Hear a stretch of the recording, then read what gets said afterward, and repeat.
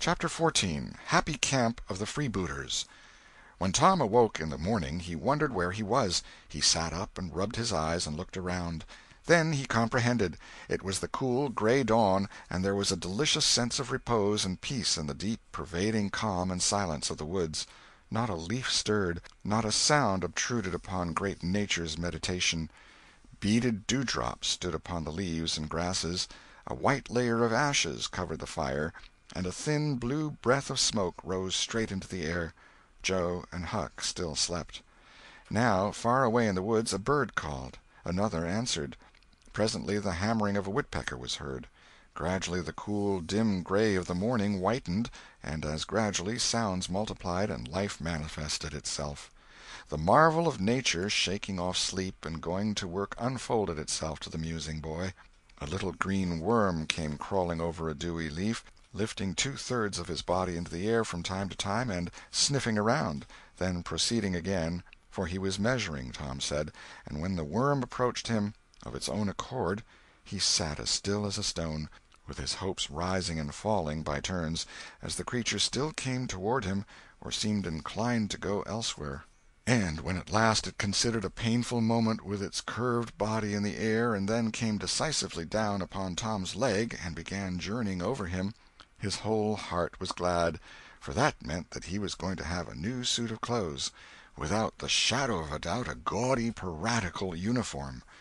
Now a procession of ants appeared, from nowhere in particular, and went about their labors. One struggled manfully by with a dead spider 5 times as big as itself in its arms, and lugged it straight up a tree trunk. A brown-spotted ladybug climbed the dizzy height of a grass-blade, and Tom bent down close to it and said, "Ladybug, ladybug, fly away home. Your house is on fire, your children's alone." And she took wing and went off to see about it, which did not surprise the boy, for he knew of old that this insect was credulous about conflagrations, and he had practised upon its simplicity more than once.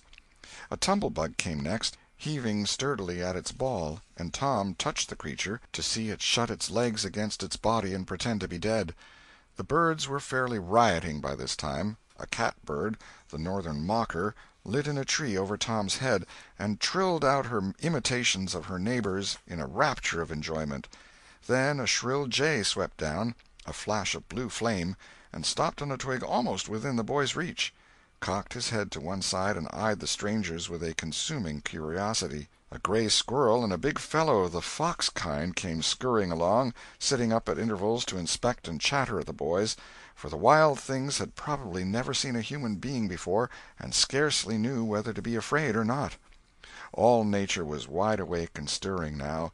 Long lances of sunlight pierced down through the dense foliage far and near, and a few butterflies came fluttering upon the scene. Tom stirred up the other pirates, and they all clattered away with a shout, and in a minute or two were stripped and chasing after and tumbling over each other in the shallow limpid water of the white sandbar. They felt no longing for the little village sleeping in the distance beyond the majestic waste of water. A vagrant current, or a slight rise in the river, had carried off their raft, but this only gratified them, since its going was something like burning the bridge between them and civilization. They came back to camp wonderfully refreshed, glad-hearted, and ravenous, and they soon had the campfire blazing up again. Huck found a spring of clear cold water close by, and the boys made cups of broad oak or hickory leaves, and felt that water, sweetened with such wildwood charm as that, would be a good enough substitute for coffee. While Joe was slicing bacon for breakfast, Tom and Huck asked him to hold on a minute. They stepped to a promising nook in the river bank and threw in their lines. Almost immediately they had reward. Joe had not had time to get impatient before they were back again with some handsome bass, a couple of sun perch, and a small catfish, provisions enough for quite a family. They fried the fish with the bacon, and were astonished, for no fish had ever seemed so delicious before. They did not know that the quicker a fresh-water fish is on the fire after it is caught the better he is, and they reflected little upon what a sauce open-air sleeping, open-air exercise, bathing, and a large ingredient of hunger makes, too. They lay around in the shade after breakfast while Huck had a smoke, and then went off through the woods on an exploring expedition. They tramped gaily along over decaying logs, through tangled underbrush, among solemn monarchs of the forest, hung from their crowns to the ground with a drooping regalia of grapevines. Now and then they came upon snug nooks carpeted with grass and jeweled with flowers. They found plenty of things to be delighted with, but nothing to be astonished at. They discovered that the island was about 3 miles long and a quarter of a mile wide, and that the shore it lay closest to was only separated from it by a narrow channel hardly 200 yards wide. They took a swim about every hour, so it was close upon the middle of the afternoon when they got back to the camp. They were too hungry to stop to fish, but they fared sumptuously upon cold ham, and then threw themselves down in the shade to talk. But the talk soon began to drag, and then died. The stillness, the solemnity that brooded in the woods, and the sense of loneliness began to tell upon the spirits of the boys. They fell to thinking. A sort of undefined longing crept upon them. This took dim shape presently. It was budding homesickness. Even Finn, the red-handed, was dreaming of his doorsteps and empty hogsheads. But they were all ashamed of their weakness, and none was brave enough to speak his thought. For some time now the boys had been dully conscious of a particular sound in the distance, just as one sometimes is of the ticking of a clock which he takes no distinct note of. But now this mysterious sound became more pronounced and forced a recognition. The boys started, glanced at each other, and then each assumed a listening attitude. There was a long silence, profound and unbroken, and then a deep sullen boom came floating down out of the distance. "What is it?"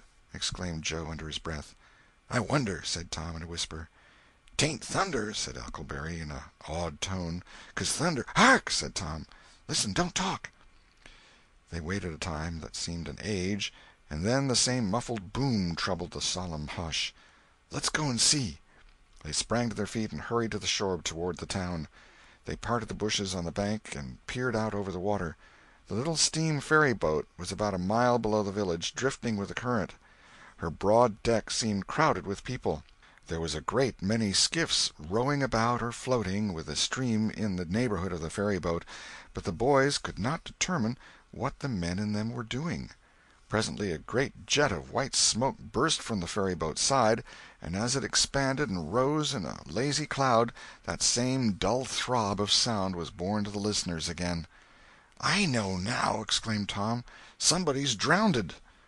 "That's it," said Huck. "They done that last summer when Bill Turner got drownded. They shoot a cannon over the water, and that makes him come up to the top." "Yes, and they take loaves of bread and put quicksilver in 'em and set 'em afloat, and wherever there's anybody that's drownded they'll float right there and stop."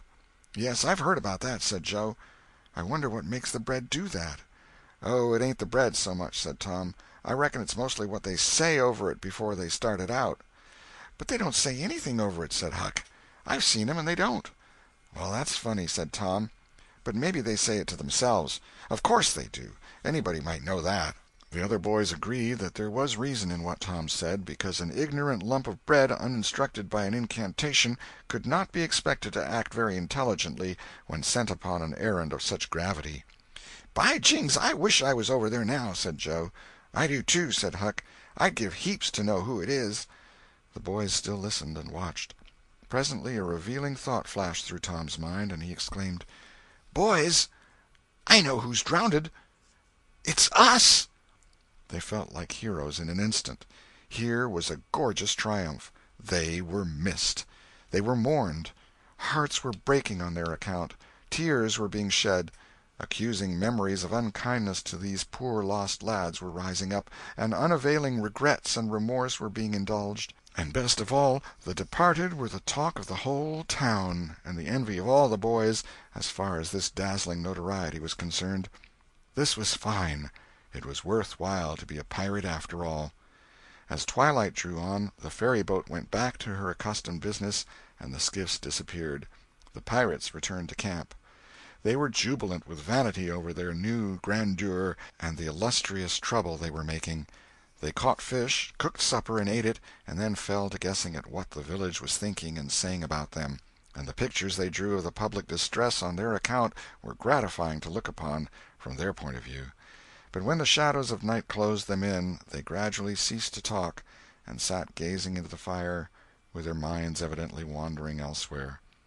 The excitement was gone, now, and Tom and Joe could not keep back thoughts of certain persons at home who were not enjoying this fine frolic as much as they were. Misgivings came. They grew troubled and unhappy. A sigh or two escaped unawares. By and by Joe timidly ventured upon a roundabout feeler as to how the others might look upon a return to civilization. Not right now, but Tom withered him with derision.